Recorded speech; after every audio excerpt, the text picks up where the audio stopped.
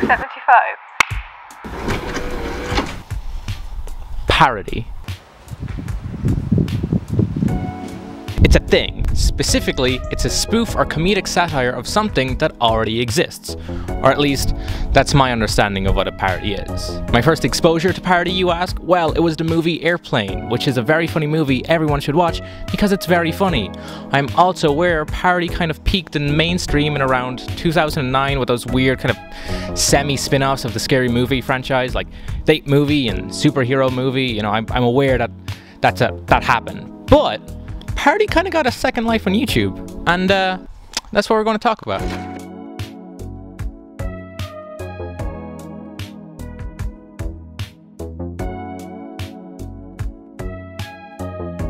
So when talking about parody and YouTube, and parody on YouTube specifically, you gotta keep in mind how broad the definition of what a parody actually is, you know, how broad that becomes. If you want to be a big old nerd, you big old nerd and look up your own definition, don't even bother. I got my own definition. It's written down right in front of me. A parody is a comical imitation of another work. It stops at mocking or making fun of one work. For example, Pride and Prejudice with Zombies is a parody of Jane Austen's Pride and Prejudice.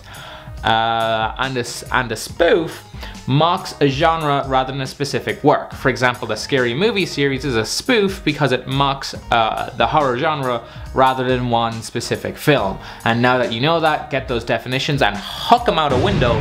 Parody on YouTube doesn't follow either of those definitions. Don't even worry about it. So let's just say that parody on YouTube can be broken down into loose categories of what type of a parody is it type categories. So you'd have songs, you'd have fake trailers, you'd have full-on sketches, you'd have dubbing of cartoons, you'd have Minecraft, that is a lie. And I know some people would say, oh, fake trailer, that's just a type of sketch, isn't it? But I'd argue, why would you say that? I'm trying to make a video. If I put a separate category there, it wouldn't be the same thing. Look, Honest Trailers and Jax Films have both made fake trailers for the movie Twilight. And while the content is mostly the same, the format is very different. I'd make the distinction of a fake trailer repurposes the original media, whereas in a sketch, someone is recreating, you know, filming their own version of that original media. That was a great segue into talking about sketches. Sketch comedy has always been around, sketch comedy will always be around, but sketch comedy has a beautiful relationship to parody. It's really nice. Outside of some, you know, tragic real-life human events, everything can be parodied in the sketch format. Movies, TV shows, video games, YouTube content, anything, everything. Other examples that you can think of. The dubbing of cartoons. That's a whole kettle of fish that I can't even begin to get into. It's so complex. It's so difficult to make good dubs. You know, retooling animation to make a completely new product takes a lot of effort. But I guess if I have to boil down the definition into something, you take some animation, you write a new script, you put in new voices, and you re-edit the whole thing to essentially have a cartoon make fun of itself. Song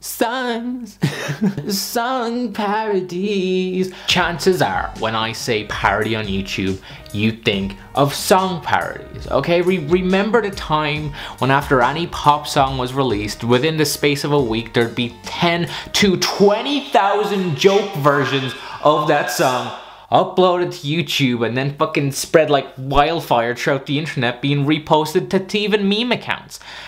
Remember when that was a whole thing and then it stopped? Song parodies may very well have been the pinnacle of success for parody on YouTube.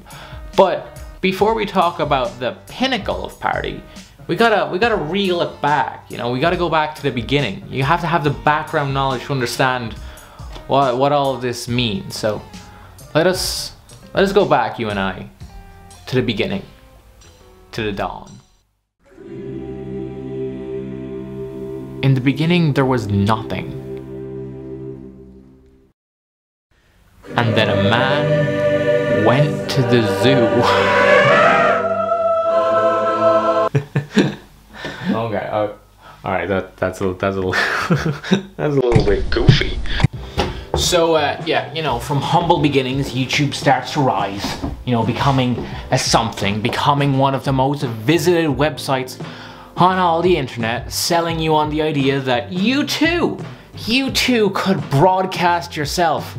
Anybody and everybody could upload to YouTube. So that's what everybody did, baby. That's how you get your likes of your Ryan Higas, of your iJustines, of your Venetian Princesses, your Wasabi Productions, your Jenna Marbles, your Dave Days, your Shane Dawsons. Well, all of them made parody in some form or another. There's a slow rise from 2005 to 2010, not just for the platform, but for the community it created. You know, and parody was always there, kind of lurking about the place, seeing, you know, tipping its head over, seeing what's going on. Most of the parody songs from this era don't really do much like criticisms of the works they're making fun of, but more so take the backing track of the song, make the lyrics about a different thing, and then slap the word parody onto it. No, Your Honor, it's not thievery because I put the word parody in the title of the video. Am I just rewriting a popular song for views? No. The 2010s arrive, and with it comes its own new prominent YouTube figures, people who want to stand apart from the lol random XD generation. And while YouTube has always had traces of edgy comedy and edgy content, you know, just a little bit of oopsie doopsie racism, you know, just a little don't look, you won't see it type thing. But things change. Mean-spirited isn't quite the right word for it. It's more like taboo words and topics being used for cheap comedy with no real discussion for why they're taboo and no consideration for the repercussions of normalizing stuff like blackface and yellowface, any other ethnicity face, you know, use of derogatory language that hurts minorities and alienates others. That classic good comedy, that good shit. Where did all this edgy where did all this dark comedy come from? Where did that happen? Where did all the dark humor come from? Well, varieties like the spice of life just started off a couple of boys trying to be a little bit goofy, you know, stand out a little bit from the crowd, and then everyone wanted to stand out from the crowd, so everyone became the crowd standing out from the crowd. You get me. Edgy content took a hold over YouTube well into like 2016, and then it, you know, I don't know, it just died out for some reason. I don't even know why. But apparently a lot of people got their sense of humor from here and never really let go of it, or questioned it, or analyzed why it was funny in the first place, and just kind of took it at face value. And there's nothing better than a bunch of lads who don't understand that them being a prick is somehow different than a fictional character in a dark comedy. I don't know how to tell you this, okay? We can tell the difference between fictional character Filthy Frank and real person George Miller, right? And when we laugh at the crazy antics of the fictional character of Filthy Frank, we're not laughing with them. We're laughing at them, okay? In more traditional media, the line between character and real person is more clearly defined. You know, it's easier to tell it apart. But with YouTube personalities, because you only see so many of them when they're in character, it's difficult. The line gets blurrier between what's real them and what's stage them. That said, if you see someone acting like a cunt, you shouldn't really want to act like them. Anyways, deviated a little bit too much there from the central topic, you know, bringing it back on track. What started off as people experimenting with different types of comedy and trying to like push the line further on YouTube, that rapidly deteriorated, amazingly quickly, into, oh, he say fucked up thing, he get money? I say fucked up thing, I get money also? And so began the race to say the most fucked up thing and see how far you could just kind of push that line. So it's the summer of 2014 and parody songs have taken over the nation. Leading the charge is Bart Baker, bravely writing really mean songs for no reason. And don't get me wrong, at the time, barely pubescent boy me was like, I can get behind these poop and vagina jokes, that's fucking hilarious. My favorite part of them is when they try to claim the moral high ground over, you know, the bad pop stars. Because I really love drugs. Miley's so cool. Let's do drugs too. You see kids, in the wild wild west that was YouTube pre-2016, you could pretty much do anything. Yeah, there was a line and you could cross it, but don't think of it really as a line. Think of it more as like a big elastic wall that you can like kind of run into and just bend at your will with seemingly no end to its elasticity. Also, the wall is covered in thick fog, so no one can see what's going on at all. And no one particularly wants to know what's going on, because then they might see the wall snap. We don't want to see that. Look, this was a pre-apocalypse world, okay? People were still essentially making money off Google AdSense, alright? Sponsors were around, but they didn't really matter that much because people had that sweet, sweet ad money. Google was paying everyone's bills. That matched with better technology becoming more available to more people and a lot of slimy third parties coming in and offering their services meant that certain qualities of the parodies, you know, they improved. Instrumentation, production value, you know, that kind of got better. Quality stayed roughly the same. The quality of the jokes of the parody itself. Does that mean? I mean, it is, yeah. Look, obviously not every YouTube parody was this weird, obnoxious shit, but I'd say the vast majority of established and rising stars on YouTube definitely leaned into this brand of comedy to some degree or another. There was a period where everyone kind of did this, ooh, we're being a little bit edgy type thing. I have watched an unsightly amount of YouTube parody videos to be prepared for this video. You know, your research, your investigational journalism, things you have to do in order to make a YouTube video, obviously. One of the things I've noticed about most YouTube parody channels is that there comes a point in their career where they try to emulate the thing they're parodying in not the wrong ways, but their focus is on the locations, the sets, the props, the camera moves, the makeup and costumes. They try to emulate visually the thing they're parodying, like to the maximum extent, to what their budget will allow them to make the version of the thing they're parodying. That's a real human sentence that I just said. So in a strange way, the homemade, dirt cheap budget early stuff that Jax Films and Ryan Higa made are still funny, they're still charming, that stuff still works. But the later stuff, the pseudo TV sketch show era, I don't want to be rude, but it's dog shit. Like, decent production value, it looks nice, but the importance is put on the presentation, not on the comedy, and that really, really shows. Even just watching a few of them for this video, there's like so much of just just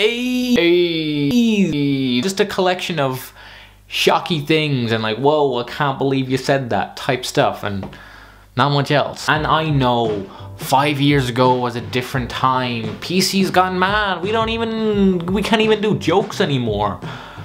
But it's just not that. It's just no good. It's just mean.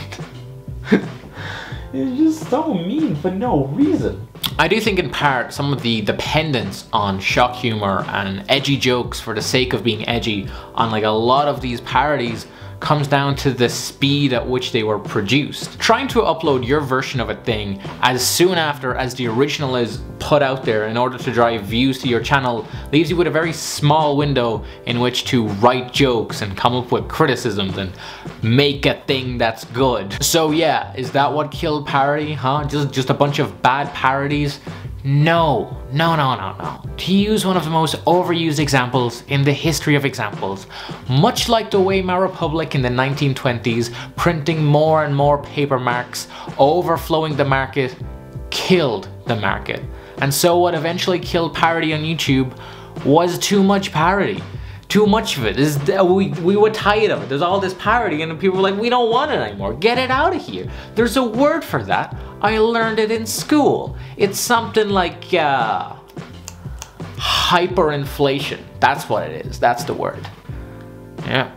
I sounded really clever there. Don't fuck it up now. As you can obviously imagine from everything I've said now, you must believe, parody's dead. Yeah, parody's fucking dead. That's a lie. I've lied twice now in this video. How will you ever believe me? Parody's alive. That era of YouTube though, that's on its last fucking legs.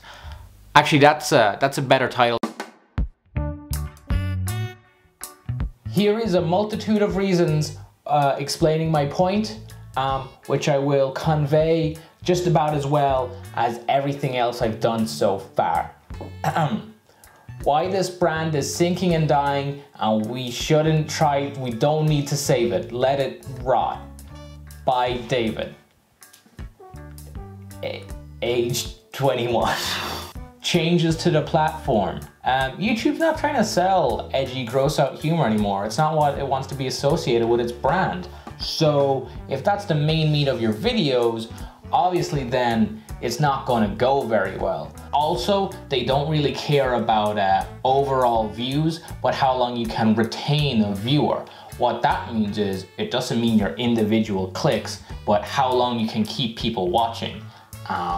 So yeah, that's kind of a thing. That's also why clickbait changed on YouTube. You can't just throw some boobs in a thumbnail, get people to watch for 30 seconds and then click off. No, you gotta keep people entertained. It used to be short as hell, 2 to 5 minutes, then it went up to 10 minutes for mid-roll ads, and the next thing you know, you see people making 20 to 30 minute long videos about hardly anything. Moving on. External forces. UGM, copyright infringement. Other examples. Imagine trying to recreate someone else's song down to a T, get it precisely right, when there's an automated system in place scanning the internet for any tracks that remotely resemble what's in its database. It's a nightmare. You're just feeding the beast. And no, you can't just say, oh, don't worry, it's a parody, because you're talking to a machine. Beep boop, fuck you. That's what the machine says. Also, hey, maybe you'll have better luck if you're parodying a TV show or a movie. Sure, just don't use any of their footage. Oh, and also, if the creator of the thing finds your thing and doesn't like it, they can still hit you with a copyright infringement claim, and no one's really gonna do anything about it. Who cares about you? YouTube lost a ton of advertisers. A lot of the third-party companies that used to help influencers with their shit kind of dried up and disappeared. No money, they can't keep going. So you've got no system in place to help you fight claims like this. What are you gonna do on your own? Huh? Go up to the big corporate entity and be like, excuse me, but you hit my account with a copyright claim that I don't think is fair. They don't care about you. They don't care, you little bitch boy. What are they gonna do? Gonna apologize to you? The audience. A lot of these videos don't have what we'd call a long-term lifespan. These accounts would parody anything and everything if it drove people to their channels. But if your focus is on, hey look, popular thing, but joke, instead of on like, you know, rewatchability, a few months down the line, how many people are coming back to look at your catalog of Pitbull parody songs? Also, the pseudo TV sketch show format that a lot of these videos were filmed in has all but disappeared on YouTube. Probably because it's too expensive. Also, because of phones and because of Vine. Vine changed a lot about how sketches were filmed on the internet. No longer did you need thousands of dollars and a large crew to make sketches work. You just needed your phone and maybe a tea towel on your head to indicate that you were a second character.